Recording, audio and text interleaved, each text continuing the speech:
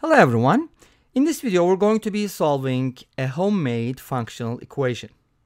And I just want to say sorry about the first method because it's going to be a little painful. But there's a lot of good stuff here in the first method. So let's get started. My first method basically involves solving a quadratic equation.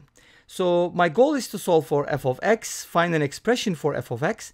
So I'm going to go ahead and take this whole thing here and set it equal to, let's say, z. Okay, so now my goal is to find it like an expression for f of z and then turn it into f of x.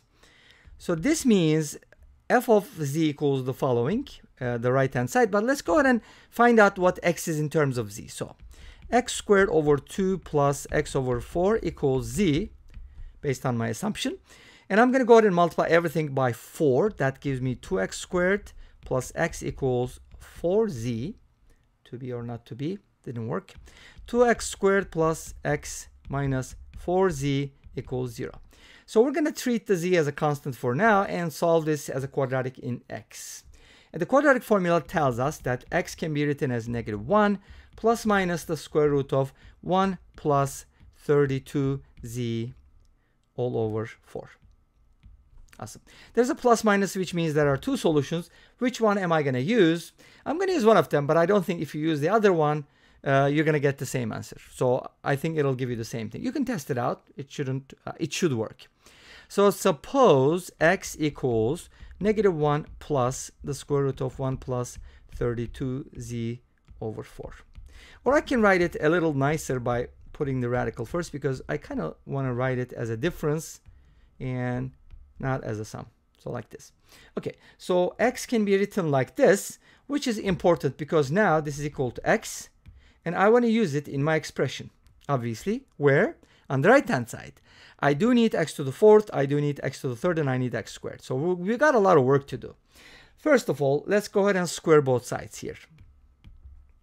If you square both sides, you're going to get the following. 1 plus 32z minus 2 times the square root of 1 plus 32z plus 1, and all of that is divided by 16. If you simplify this a little bit, you're going to get 2 plus 32z, but if you divide both the top and the bottom by 2, you're going to get the following. 1 plus 16z minus the square root of 1 plus 32z over 8. Now, I want to find, this is x squared, and I want to find x cubed. To find x cubed, I'm going to use x squared times x. I already have an expression for x squared, so why not use it? Like this. And then multiply that by x, but x I already know it's equal to square root of 1 plus 32z minus 1 over 4. Remember, that was the very first thing we found by using the quadratic formula, and then I said, hey, let's suppose we use the positive version. Now, this is x cubed. And if you distribute, obviously, you're going to get something nice from here. But when you distribute, you're going to have a 32 at the bottom. Let me just kind of give you what it is. Without further ado, you can just go ahead and multiply these, distributive property. We should be getting 2 plus 16z multiplied by square root of 1 plus 32z. And then minus 2 minus 48z. And all of that is divided by 32. Now I can definitely go ahead and divide both sides by 2 here, and that gives me x cubed equals 1 plus 8z multiplied by the square root of 1 plus 32z minus 1 minus 24z, and all of that is now divided by 16 because I simplified it. Now I want to find x to the fourth. So this is x to the third power. I got it. I have something for x squared, and now I'm going to go ahead and find x to the fourth power. What is x to the fourth power, right? That is x squared squared. So let's go ahead and replace x squared with what it is. It is 1 plus 16z. Hopefully you saved it somewhere. Square root of 1 plus 32z all over 8. Now I'm going to go ahead and square this expression. When I square, I get 1 plus 16z squared. And how about I kind of skip some of these steps and give you what we get from here. So x to the fourth is just going to be 2 plus 64z plus 256z squared minus 2 plus 32z multiplied by the square root of 1 plus 32z.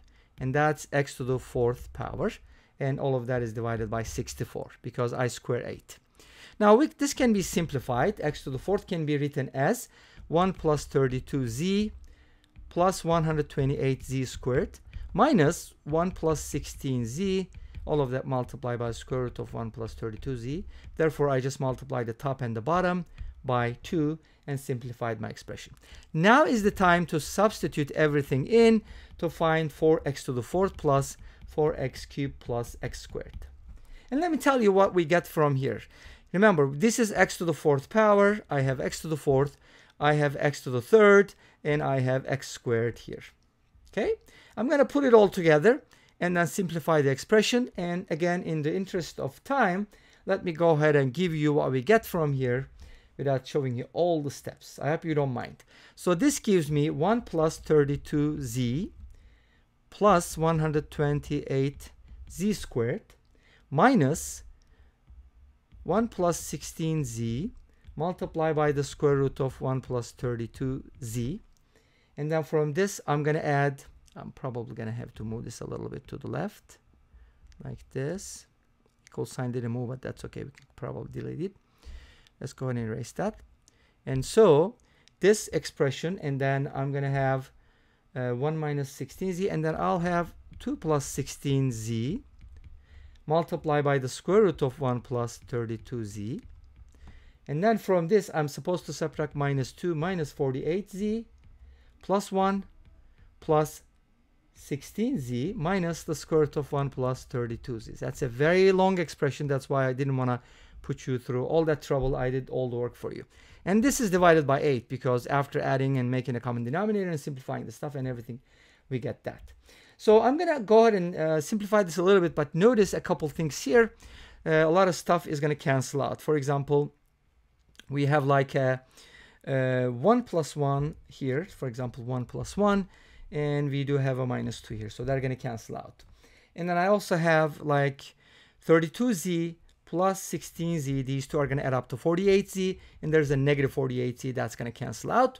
And I believe that's the whole thing that cancels out.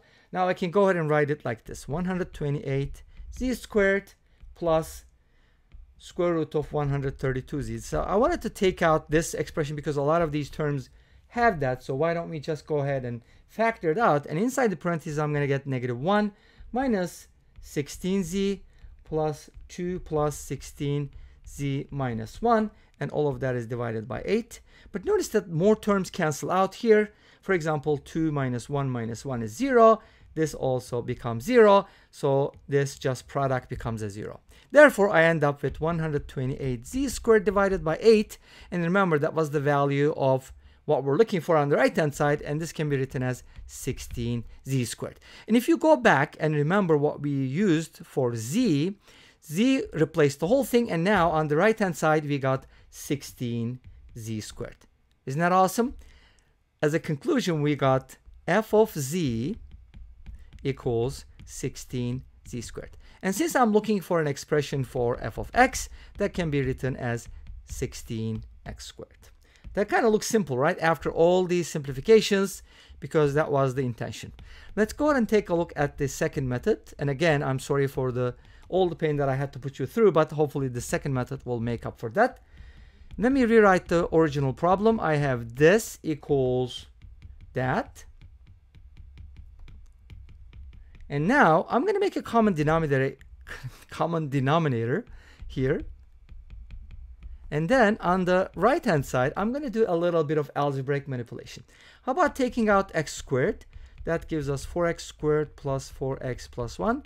And I just happen to realize, pretend to be surprised, I just happen to realize that this expression is 2x plus 1 quantity squared. Therefore, we have a product of two squares. Therefore, we can write it as the square of the product. And that gives us something real nice. Because now this becomes x 2x squared plus x quantity squared. But remember, we do have a 4 on the left hand side, which we will take care of. Now, here's what we're going to do from here. If you can go ahead and call this something like t, this is going to be 40, right? So we're going to get f of t equals 16t squared, which means f of x can be written as 16x squared. And this brings us to the end of this video. Well, thank you for watching. I hope you enjoyed it. Please let me know. Don't forget to comment, like, and subscribe. I'll see you tomorrow with another video. Until then, be safe, take care, and bye-bye.